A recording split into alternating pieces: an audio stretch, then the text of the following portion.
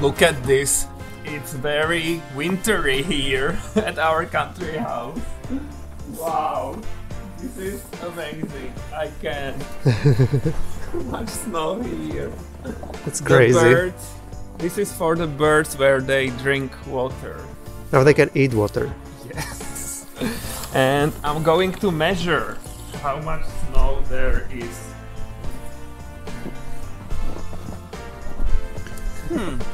This is only 15 centimeters. Try it on the bird drinker. 23. See, I told you. That sounds better. Okay, so... The trees look heavy. Yes, everything looks... Wow, this is amazing. I love it. I want all winter to be like this. Yeah. And our marigolds. They are done. So pretty. But this was expected because marigolds are annual flowers. Look at the side wall.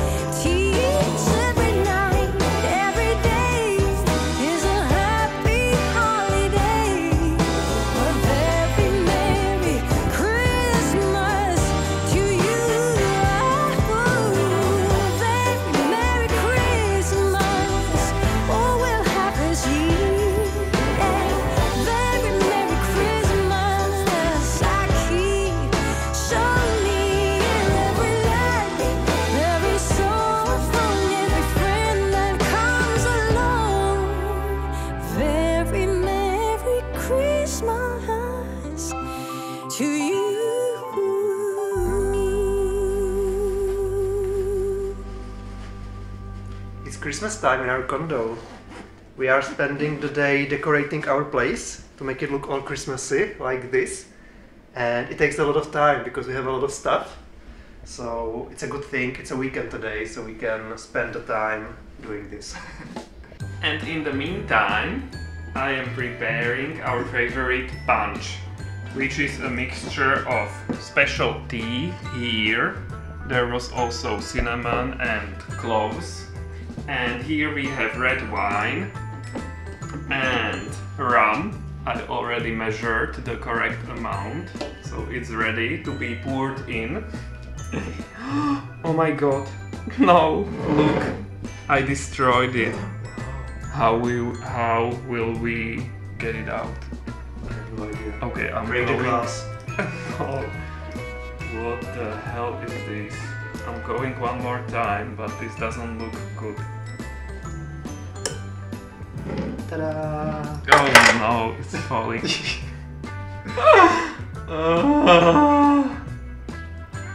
Oh my god.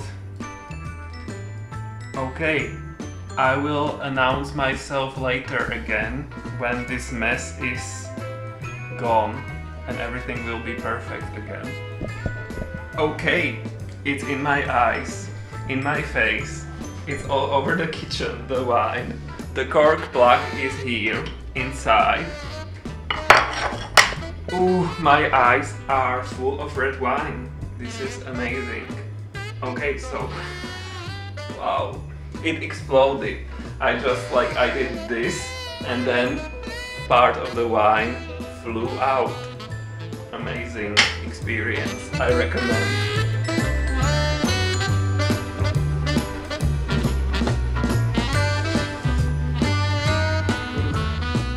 Okay, the cork is here inside and it's falling apart, so there are little cork particles. I need to pour the wine through the cloth here, so I catch all the little particles. Wow. And now we have red wine again, clean one. So I'm going to pour the wine here into the tea.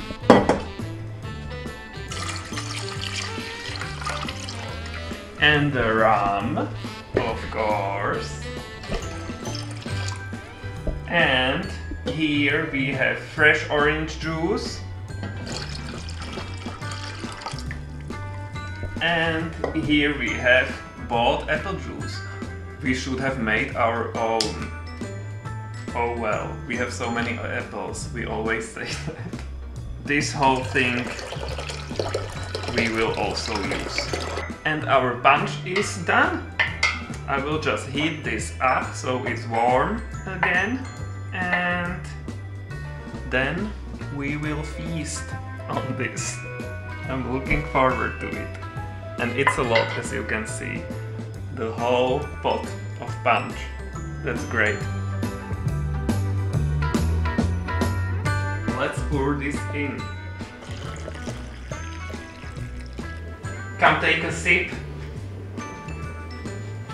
Here you are. And cheers! Cheers!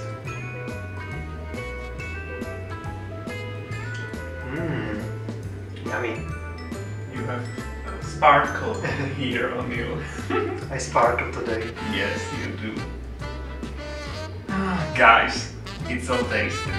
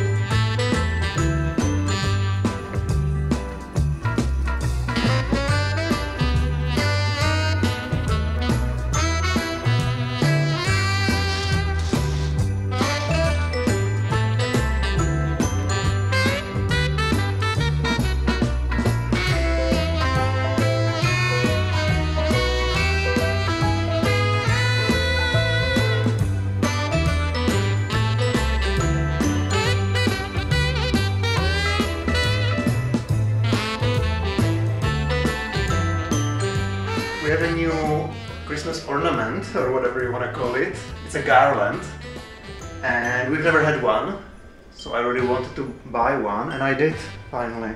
And it's so big. Wow. And we would just put it here, it would be hanging down. Like this. Ta-da! It looks really good. I like that it goes like this, it's not straight. And it goes like inside the room, so it's, like, I don't know, it creates, it's very visible. All the lights are hanging, everything is decorated, and it looks so beautiful. Here the colors are changing, and I really like it. But that's not all. Look here. Ta-da! And here, another set of lights. I really like that during Christmas there are so many lights and it looks magical. Magical and beautiful and wow, amazing. I really like it.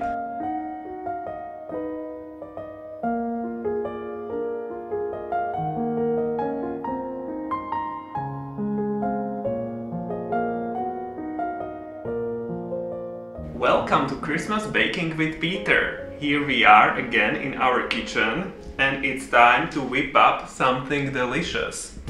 And of course, it's going to be Linzer cookies.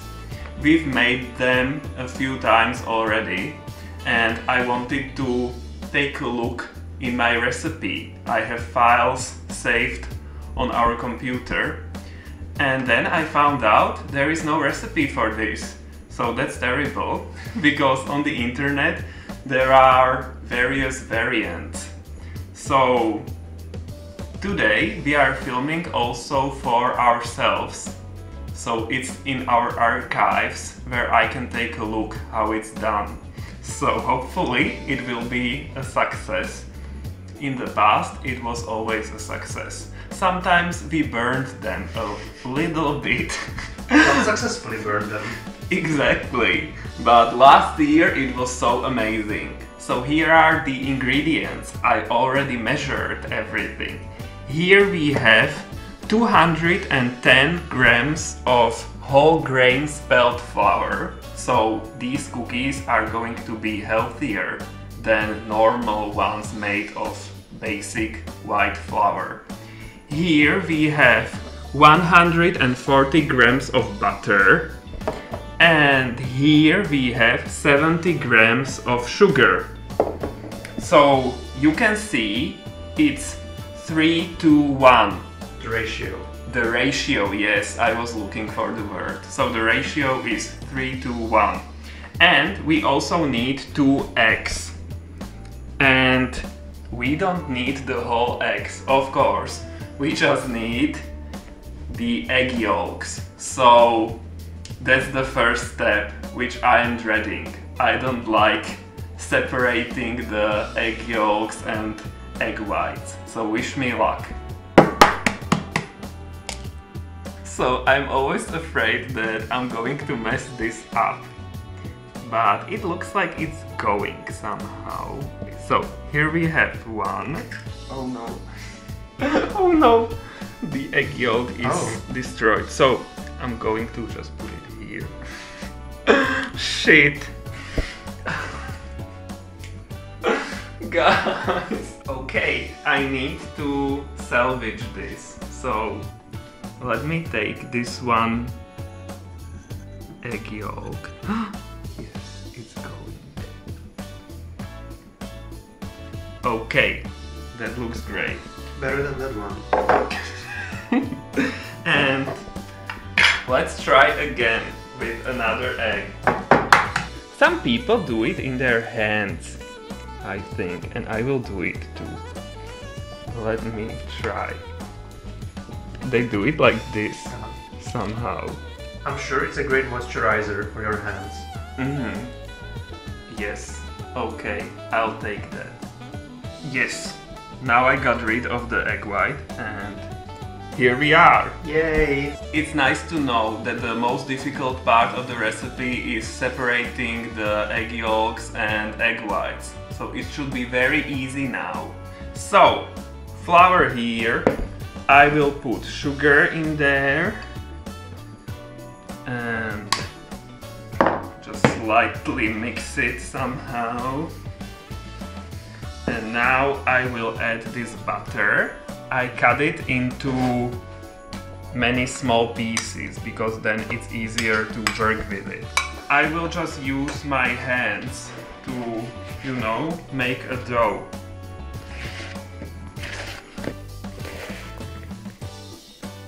Now the dough is kinda getting together. It looks good, look. It's holding together, it's nice. So I'm going to add the egg yolks. Hopefully that's the correct time to add them. I don't know, but basically you just mix everything together, so everything should be okay. But now it's sticky, look, with the egg yolks.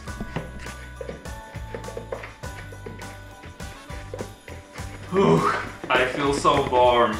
This is such a workout. Tommy works out with dumbbells and I work out in the kitchen. And look, the dough looks very nice. I like it.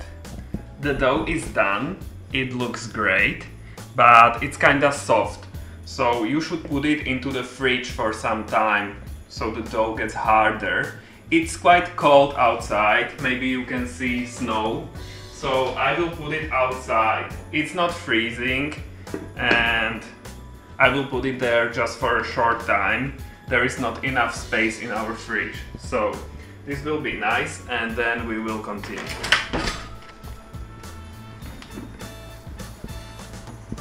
Hopefully some birds won't come and destroy everything. After 30 minutes, the next step is to roll the dough. Can you see me? Fortunately not. You can. So, I have 2 baking papers here. we used them already, but it's okay to reuse them because we want to be friendly to our environment. So, Reduce, reuse, recycle. yes, exactly. So it's absolutely okay to reuse them for a few times, for 2 times maybe, I don't know.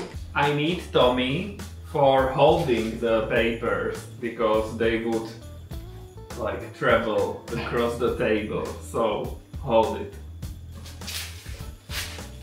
And I'm rolling. Sometimes I also roll Tommy's fingers when he is not careful enough. Yeah, that's always my fault, of course. When we tried this for the first time, we used different shapes of the forms, but now we only use the basic circle one because it's the most practical one and we don't really care what it looks like. We care how it tastes. Now I need to release the circles from the surrounding dough,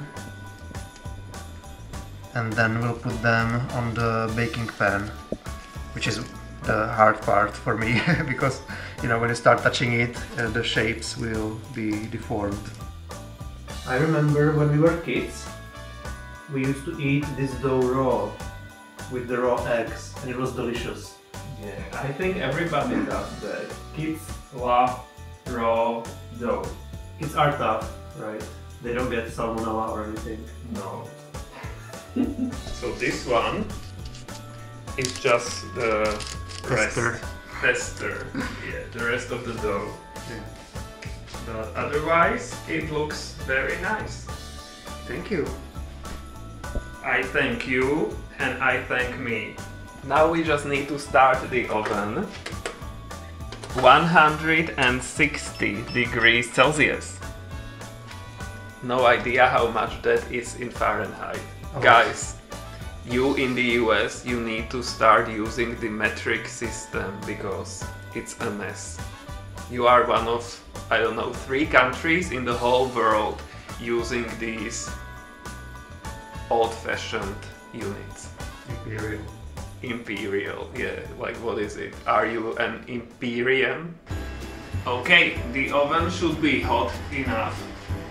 So let's put this in.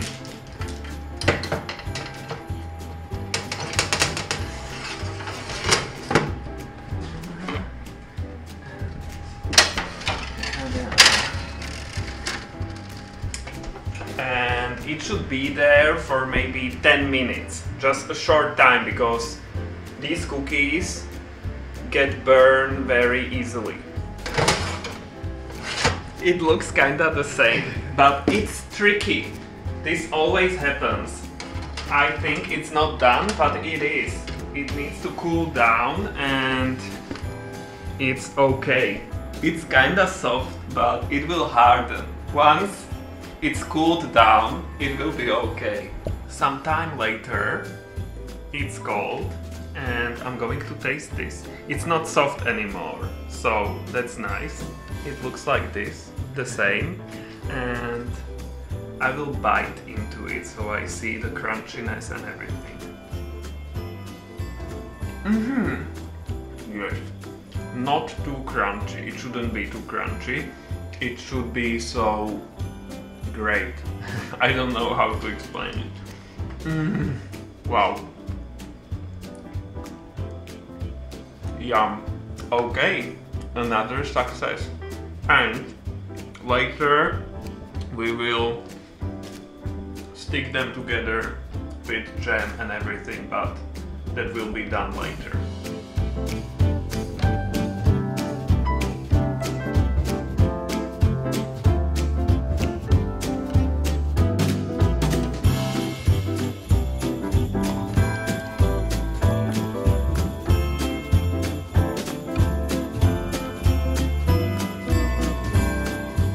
Time to decorate our Linzer cookies.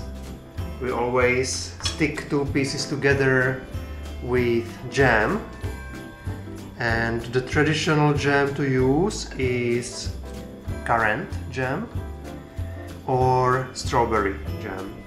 And we have 2 kinds this year. One is strawberry jam from Peter's mom. But our new specialty this year for the first time is our own rosehip jam.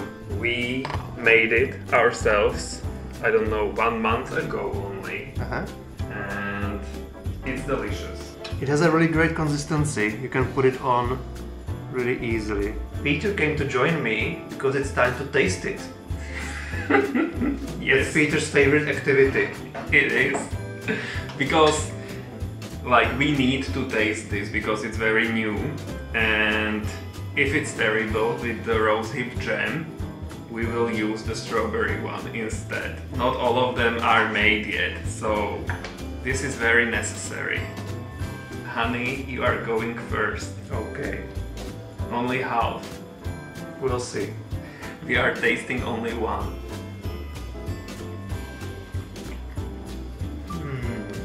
We can definitely continue using our rosehip jam. We can? Yes!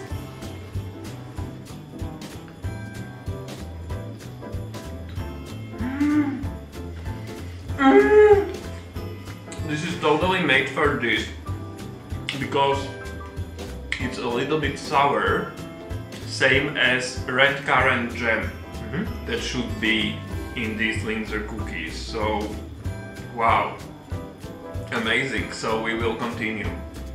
Our new tradition is born. Yummy.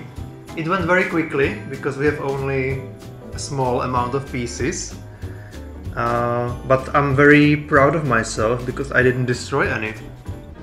All of them are still in one piece. You are amazing.